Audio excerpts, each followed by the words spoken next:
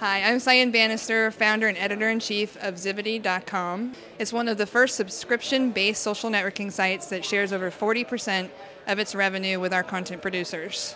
Zivity sits at the intersection of MySpace, Playboy, and American Idol. Well, American Idol because we have a subscription plan that comes along with voting, so you get 5 votes with your subscription that you can cast for content that you enjoy. And so you become more popular through our voting and you rise to the top as well as you make more revenue. And then for the MySpace part, it's a social network. There's blogging, you can add friends, we have friend feeds, all the things you would expect in a social networking site. And then Playboy, we have sexy photography on the site. Well, let's say that you and a model would do, it's a collaborative effort, you would work on a photo shoot together.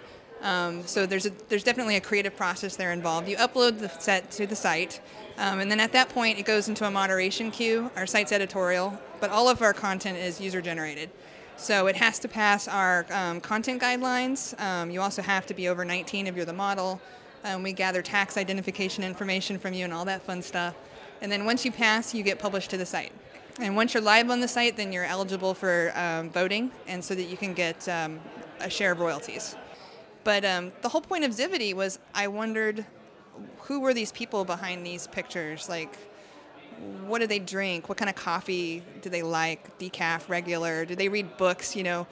Before it was just, picture done by such and such photographer and maybe a model credit is all you got. So actually bringing models and photography to life is what Zivity is all about.